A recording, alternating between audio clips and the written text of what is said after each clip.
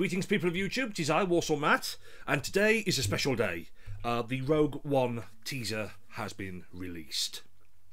This is going to be slightly different because I am going to literally watch the trailer, talk, and then I'll talk to you. Okay? That's how it's going to work. This is going to be a bit different. Okay?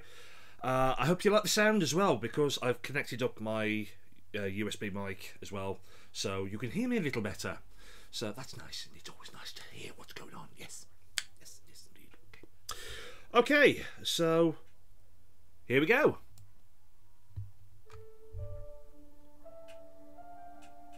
I love Star Wars trailer music. Forgery of Imperial documents, possession of stolen property, aggravated assault. I like her already. On your own for 50. Oh, that's the Yavin 4. That's the control room. And undisciplined. That's This is a rebellion, isn't it? Oh my god. Oh, yes! Oh, classic stormtroopers. Haha. I rebel. Mon Mothra! We have a mission for you.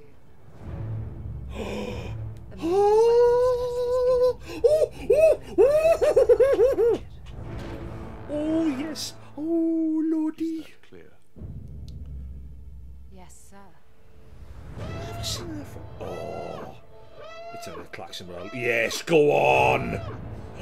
Who's that? That's not Thrawn. Why are you not Thrawn? Oh, who's that? Who's that? What will you do? Who are they? Ooh, they're new. Oh, you do this if they is break going you? to be. Oh yeah, go on. Yes. Oh, this is going to be so good. You continue to What's going on?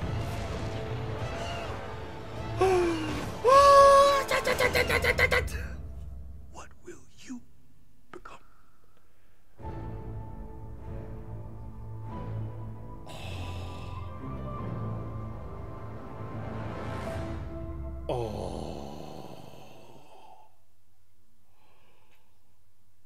Oh, I'm impressed.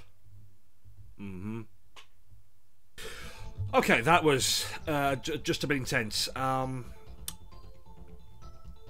Initial thoughts. This is going to be absolutely brilliant.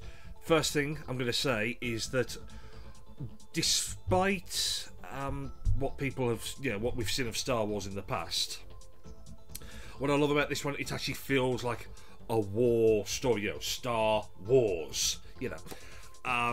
Classic stormtroopers. I mean, these bad boys are back. And if the current regime of Star Wars is anything to go by, these are going to be some severely hard bastards. Maybe they can actually shoot straight and not walk into doors. Ha ha ha. Naughty Matty. And I love what I love about new Star Wars is the scale. They've really gone for really big spectacle. But the thing about this, what I love even more, is that it's clearly set before Episode 4.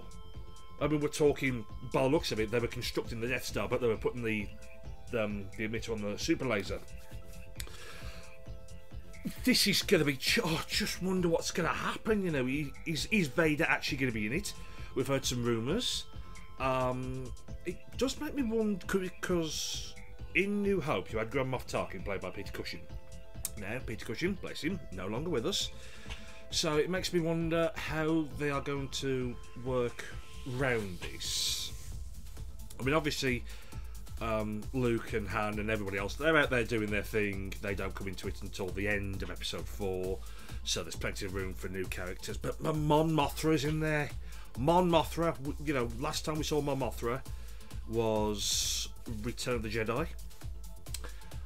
And I like the way that they found someone that looks very much like her.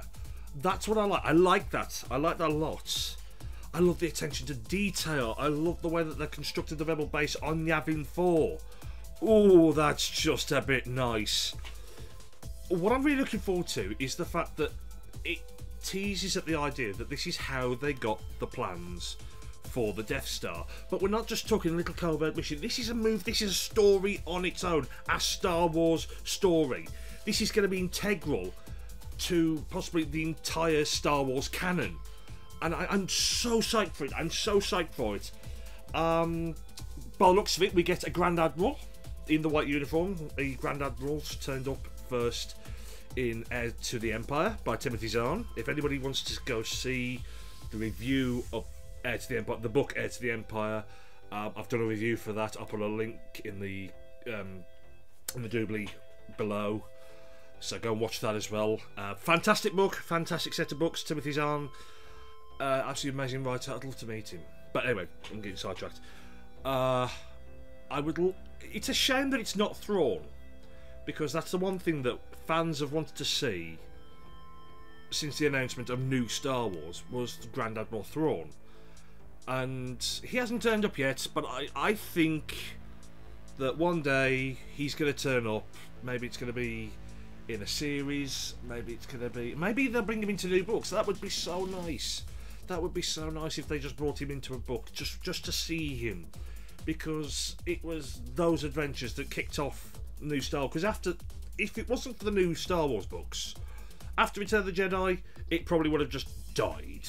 Okay? But anyway, that's a side note. This teaser serves one purpose and one purpose only: to make fanboys' loins moist. And this has happened. See, I thought I was excited when Force Awakens, all the trailers started to come out for that. I'm really psyched for this. It's in December as well. December must be the new month for Star Wars films. I fully intend to have the midnight screening of it. So anybody wants to come with me, please do, because it's now fun going to a cinema on your own. You know, I am just so psyched for this. This is so cool. So yeah, also matter proves. Excuse me, still dying. So yeah, that was. I just wanted to put my £2 worth out there. There's no point in me sitting there describing everything.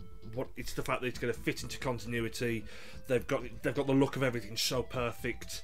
I mean, I don't know how they do it. I really do not know how they do it without physically going back in time and just taking the set from there and bringing it forward and just adding new lights.